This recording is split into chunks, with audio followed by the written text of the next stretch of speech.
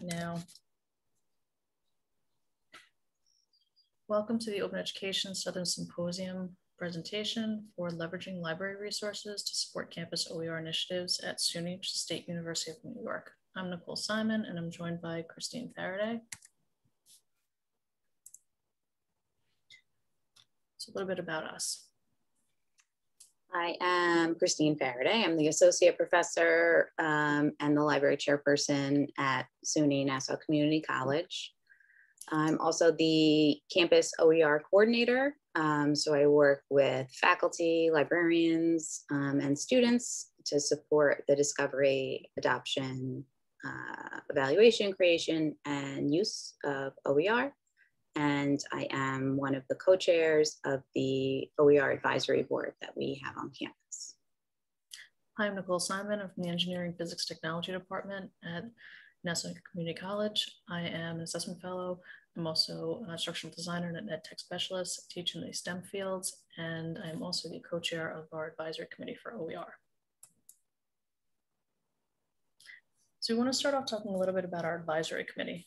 As you can see, our advisory committee is made up of a wide variety of faculty, administrators, and union reps from across campus and IT. We thought this was very important. That way we can get a very good mix of not only disciplines, but different types of faculty. We have library, obviously, we have our distance ed department. We think this is very important because this is the heart of where OER stems from, because we also have administrative support. We also have the coordinators for our advisory committee involved. Our union is very supportive of what's going on, our academic senate, and being able to have the registrar involved, very important so that they know which courses use OER. Also being able to have different faculty from across campus gives us a nice variety of who's involved with OER and the different areas that we can start targeting faculty to get involved in this venture. Just a quick little statistics on our OER usage. As you can see, we have, again, that wide variety of different courses that use OER throughout the campus. And we have 98 courses in the past 4 years. When we first started, there were 7 courses, 7 faculty. Now we're up to 98. So we've been able to scale very quickly. And you can see that we also have a lot of sustainability with the faculty using OER. So not only are they starting to use it once they start using it, they come back over and over again, which again is very important. We want to be able to scale it up. We want to be able to use it long-term.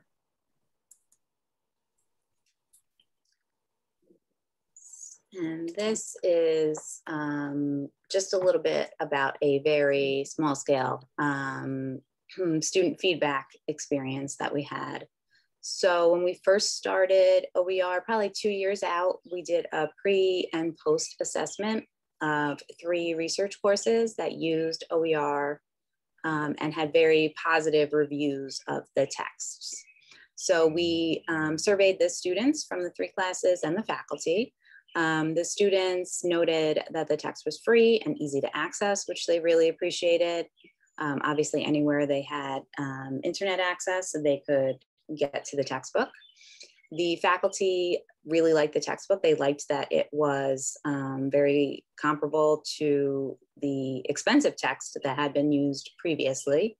And also because it is a research course and technology changes so much, it was very easy for them to update this OER as opposed to a traditional text. And so that was a new experience for them.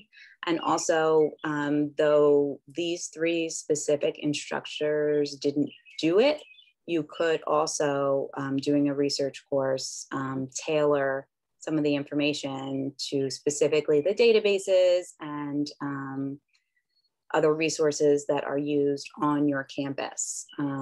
So they were very excited about that as a future possibility.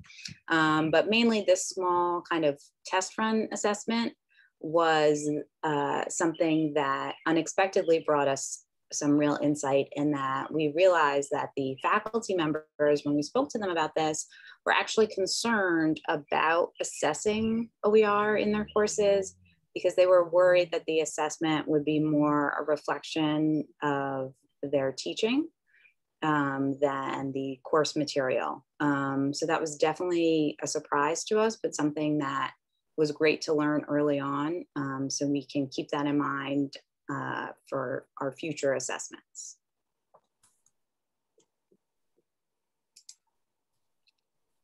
And then future future research. This is what we're looking to do in the near future. We know that we need to keep an analysis going of student persistence and retention, especially because with everything going on right now, that kind of data can really get us institutional support. I think most people going through very hard times at their colleges with enrollment and budget.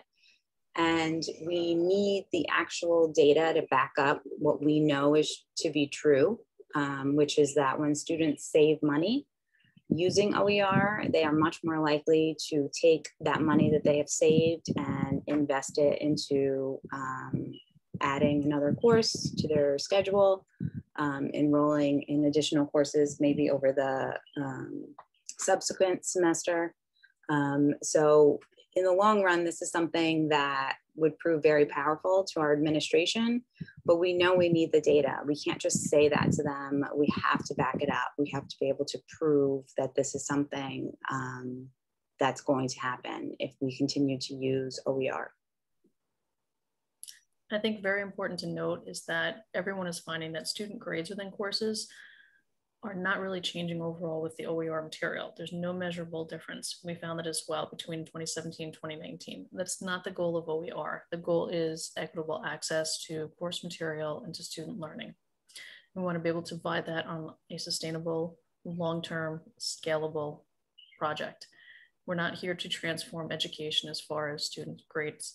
We're here to transform education as far as student equity and having access to course material. And again, looking at our scalability, between when we started this in fall 2017, we had 7 faculty. By last spring, we had 136 faculty. And I think that was a tremendous amount in 4 years to be able to do that. And part of the reason why we were able to scale up so quickly is having our advisory board and taking a look at the courses that we could switch over to OER instead of looking that single-minded where you're looking at one faculty for one course on a one-off. We're looking to scale it where a faculty will turn all of their courses to OER, and also taking a look at taking an entire course and switching it over to OER. And that's where we're headed towards now. So this, I will try to go through as quickly as I can. Essentially, one of the big issues that we had on our campus, and then I knew through various OER groups that we're involved with, is that other campuses had the issue too. When a lot of faculty members were confused about what constituted an OER. And also some of that confusion is because different campuses might consider something as an OER course differently. So for example, on our campus, it's 51% of a course has to be OER material in order for it to be considered an OER.